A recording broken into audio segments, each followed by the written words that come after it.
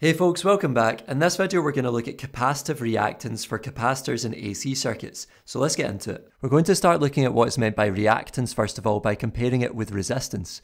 So we say that reactance is similar to resistance, but the two are not the same thing. They both try to oppose the flow of current, but in different ways. Resistance is where a device will oppose current flowing through it because of a physical property of the device.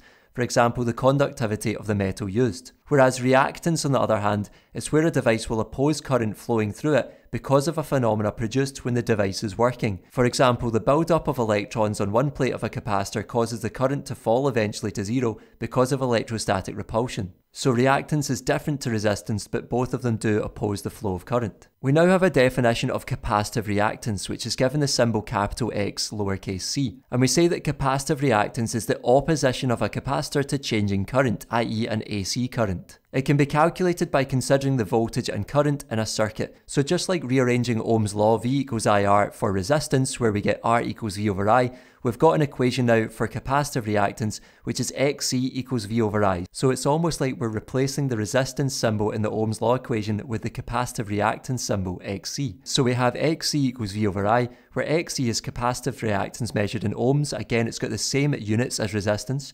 V is voltage measured in volts, and I is the current measured in amperes. It then says that capacitors oppose low frequency currents and allow through high frequency currents. And we can see this by manipulating some of the expressions that we've already seen. So we can firstly say that XC, the capacitive reactance, is inversely proportional to the current I, or directly proportional to 1 over I.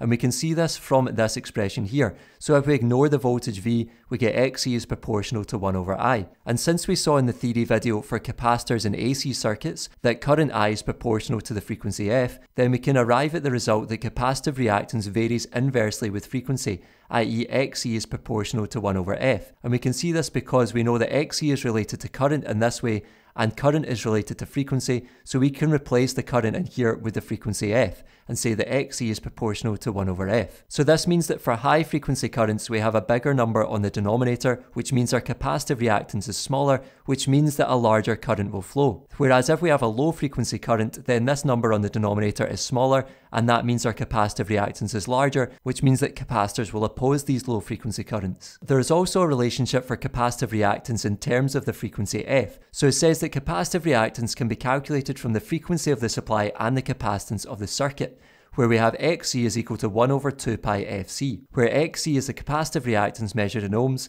F is the frequency of the AC supply measured in hertz, and C is the capacitance measured in farads. So just to summarise, we have two relationships for capacitive reactance, one in terms of voltage and current, and one in terms of the frequency and capacitance. That's all for this video folks, I hope you found it useful. If you did, give it a thumbs up, subscribe, and I'll see you in the next one. Take care.